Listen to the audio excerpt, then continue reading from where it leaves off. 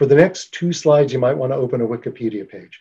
HPE supports something called the CNSA suite. And what that stands for is the Commercial National Security Algorithm Suite. It provides the highest level of cryptography in the market today.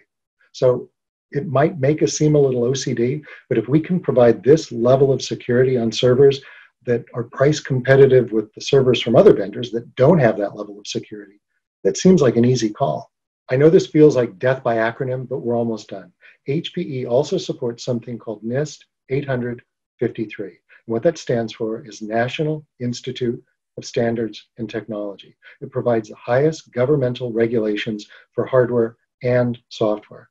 So effectively, if you're an HPE customer, we treat you like you're a 3-letter agency of the federal government. We're going to provide you the highest security possible. Eventually, all systems reach their useful end of life, and then the disposal of the system becomes the next security issue. Now, I don't know about you, but when I throw away a laptop or a tablet, even though I follow the instructions on how to scrub the drive, there's a part of me that's a little concerned that somebody out there is smart enough to recover the data that I'd rather keep private. Now, imagine the stakes for your data center if that data ever got recovered. That's a huge issue.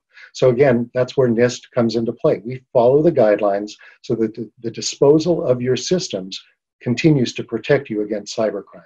So here's the thing. Nobody's got a blank check for security. No matter how big the threat is, it's hard to increase IT budgets exponentially.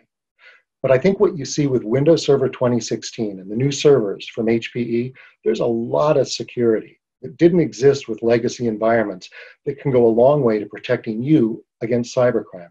So I'd encourage you, reach out to your local contacts for HPE and for Microsoft, come up with a plan.